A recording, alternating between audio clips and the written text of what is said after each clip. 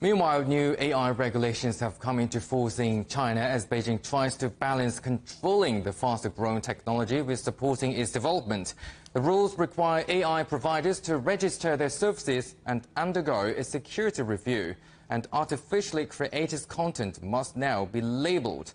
Virginia Dignum is Professor of Responsible Artificial Intelligence at Sweden's Umeå School of Business, Economics and Statistics.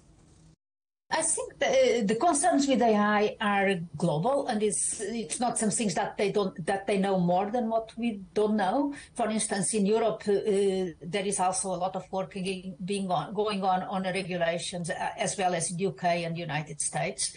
The concerns are, I think, mostly the fact that AI is becoming an ubiquitous technology, and a technology that is being used in many different types of applications and services.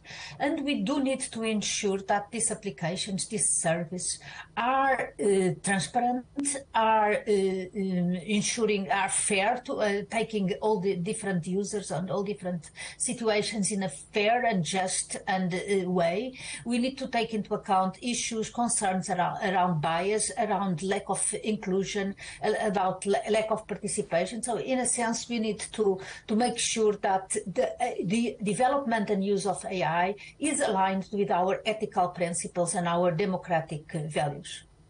Do you think the government is trying to slow down the development of generative AI? How can regulations strike a balance between fostering innovation and ensuring responsible AI development?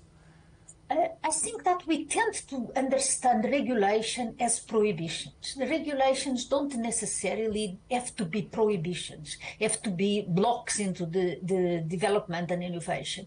We can much better understand regulations as a stepping stone, giving a direction in which innovation should go on. So instead of going in any kind of direction, regulations are going to tell us, please make sure that all the innovations that you are doing are aligned, for instance, with are fair, are aligned with principles of privacy and justice, are taking into account the computational costs and the energy use of this system. So it's not prohibiting, but much more pointing the direction for innovation. And in that sense, then we really can balance, or we can use regulations as the stepping stone for innovation.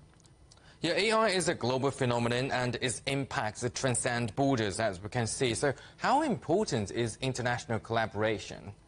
It is crucial. I mean, it is indeed something which is cross borders. All of us use AI, developed and designed and existing in different parts of the world. So we do need to make sure that the standards are global, and that also the agencies or the institutions that are going to ensure that the regulations are taken into account are also designed in an international way.